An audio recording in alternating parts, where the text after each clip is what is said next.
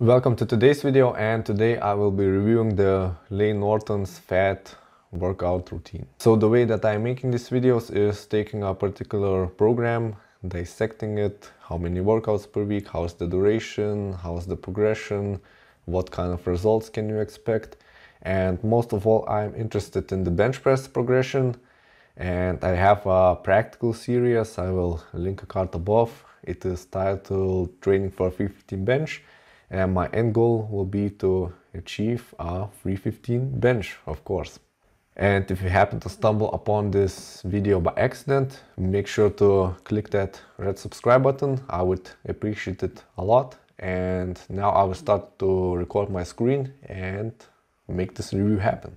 So here's the Layne Norton PHAT workout routine and the spreadsheet. I will link in the description box below the website where I found it, and there you can also download the spreadsheet. It's on liftvault.com. So basically it's a program for intermediates.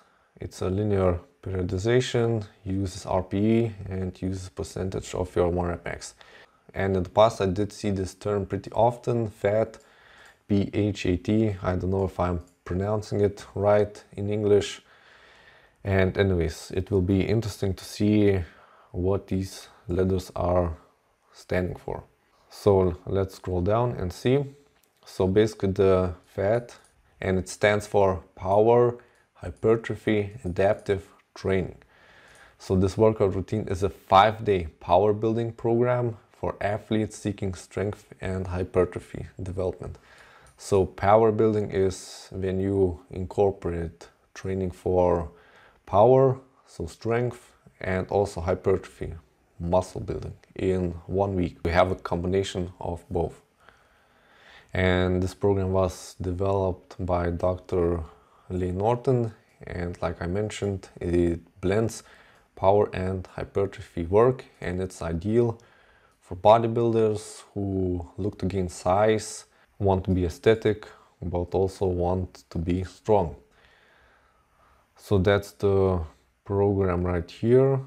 Each PHAT training session will be centered around a major compound movement. So we have here the big movements: the squat, the bench, the deadlift, the dumbbell press.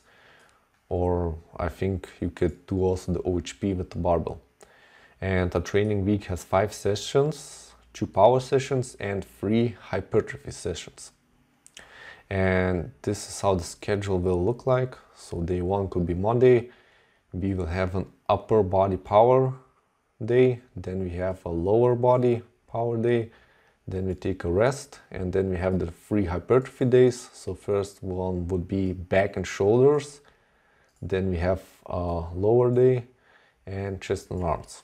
So it's more or less like an upper-lower split, but this is a 3-day variation where it is not split like here upper-lower, but you have here a split between back and shoulders and chest and arms regarding the upper body. And day number 7 will be a rest. And for the power training days, so for these days right here, we will do 3 sets between 3 to 5 repetitions, so in the lower range, and the weight is up to the lifter, but it's 70 to 80% of a 1 rep max, so that's a good starting point. And the hypertrophy days will repeat the primary movements of the power day, and the main difference will be that the weight will be lower. And also don't train to failure, stop 1 to 2 reps short of failure.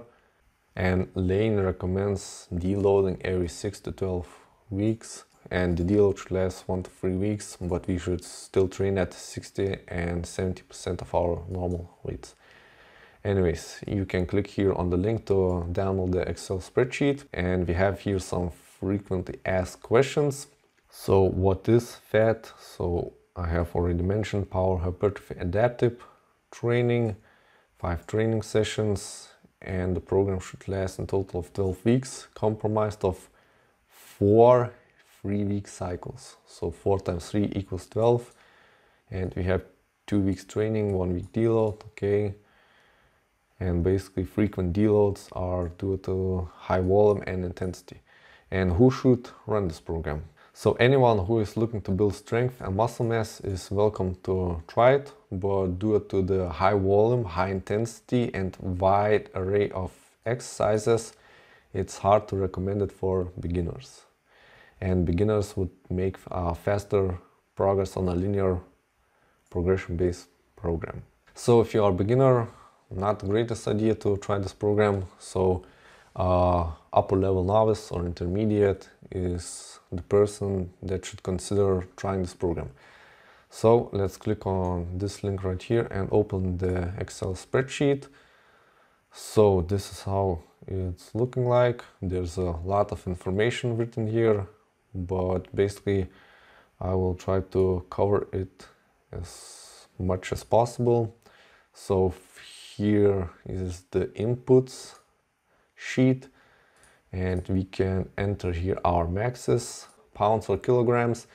If we will use kilograms, then we must enter here 2.5, and if we will use pounds, then enter 5. I will use kilograms, so 2.5, and for argument's sake I will leave here just 100. So we will see how the progression is structured in terms of percentage. So the bench would be 100 kgs, 100%, and it will be easier to track the progression. So here are the days. So we have here the upper and lower power days, and then we have the 3 days for hypertrophy. So 5 workouts a week, and let's now look over each workout. So the upper body power day, it starts with the main compound movement, which is the bench, and 3 sets of 3 to 5, and we will start with 70% of our 1 rep max, so that will be 70 kgs. And we should try to complete the 5 repetitions. So 3 sets of this, and moving forward we have some weighted pull-ups, so a compound movement for the back, and 2 sets between 6 to 10 reps. So here we don't have any calculations, so we must pick a weight based off our experience with which we could perform 6 to 10 repetitions. Then we have a horizontal row. So this could be a bent over barbell row, or I think a dumbbell row would also be acceptable, T-bar row, so whatever feels best to you. And then we have weighted dips, so another compound movement. Then we have pendlay rows, and here we have to fill in with which weight we did perform the pendlay rows. So it will calculate on this day right here, on our hypertrophy day, the weight. So it's less than we have done here. And after that we have some assistance movements, so the dumbbell shoulder press. Then we have some curls for the biceps and skull crushers for the triceps. So basically the whole upper body is covered here. We have some compound movements and then some isolation movement at the end. So overall looks very decent. The sets are not way too high, reps are under 10, so looks pretty decent so far. Now let's move on to the lower body day. It starts with squats, so that's the main compound movement while training legs, and we will perform 70% of our 1 rep max.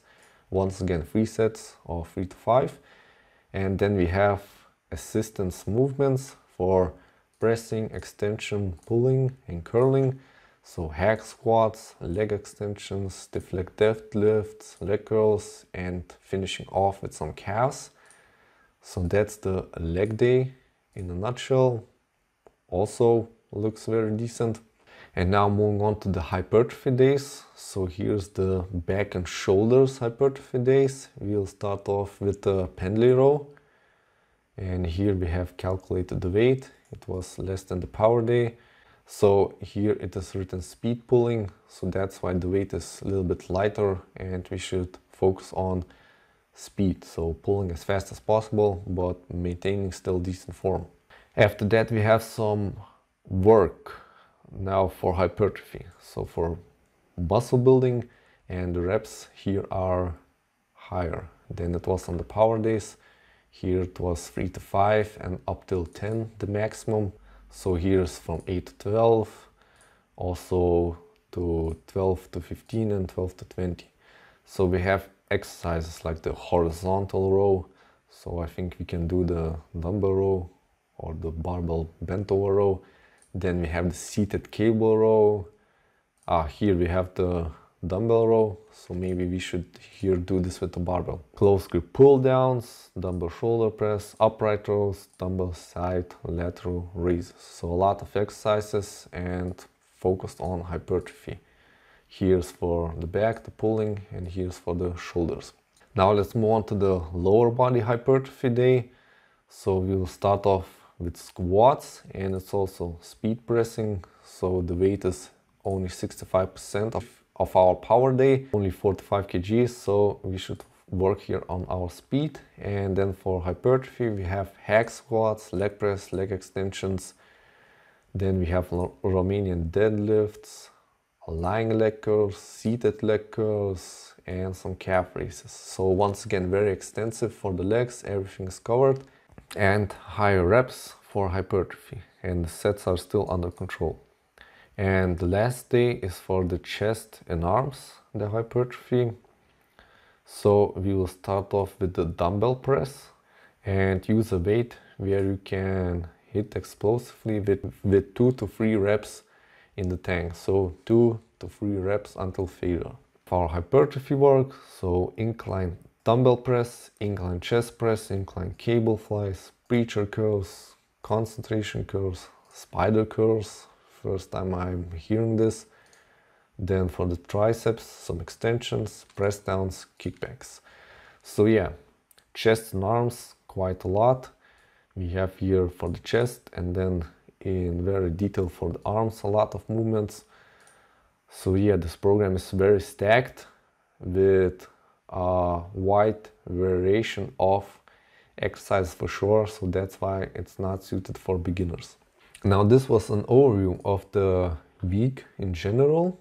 So it will be a long week with 5 workouts, many exercises, and it will take a time to get used to it, and you don't have to add anything here additionally. Basically everything is covered. The only thing that I didn't see, I think, was some work for the rear delts. So yeah, only for the side delts, upright rows, shoulder press. So maybe you could add in some rear delt work, switch out the upright rows, but other than that it covers everything. And now if we look on a week-to-week progression, so how does it compare to week number 2, 3 and 4?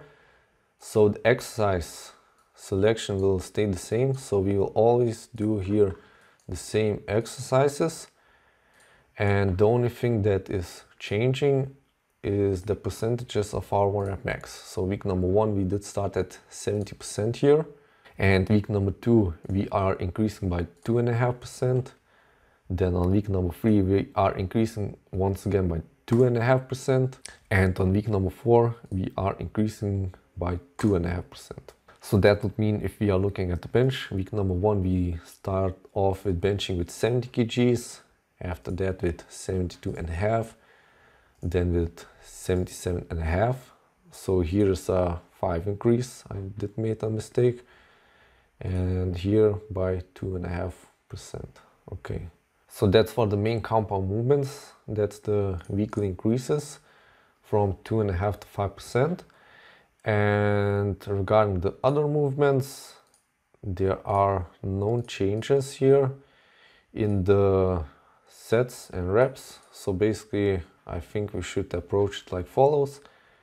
Let's say for the dumbbell shoulder press, we did here 3 sets of a given weight with only 7 repetitions. So for the next week we should aim to do once again 3 sets with the same reps, but this time trying to do 8 repetitions. So adding 1 additional rep, and when we are getting to 10 reps, so we are performing, for example, the curls for 3 sets and 10 reps with the given weight, then for the next week we will increase the weight. So that's why we will not be able to do 10 reps, but we will start somewhere from 6 to 7 reps, and then we want to build ourselves up to 10 reps and only then increasing the weight. And now let's return here to the text in the website. One thing that I found interesting was here in the spreadsheet, it was written only the plan for 4 weeks. And I have a question regarding now the deloads, how we should structure. So Layne recommends deloading every 6 to 12 weeks. So we could either do it like this. So we could add here couple additional weeks in the bottom, and I think on a week-to-week basis we should increase our percentage by only 2.5, not more. And let's say after we are feeling quite fatigued, we don't see major improvements in our assistance work and our hypertrophy days, then we could take a deload when we are between week 6 and week 12. So that would be a good plan, I think. When we see the progress has stopped, we are stalling, then it's time to take a deload and maybe then calculate our maxes once again, putting them in, and then resuming the program once again. So this was the Layne Norton's PHAT workout program review, and I hope you have enjoyed watching this video, and I will see you soon next time. Bye.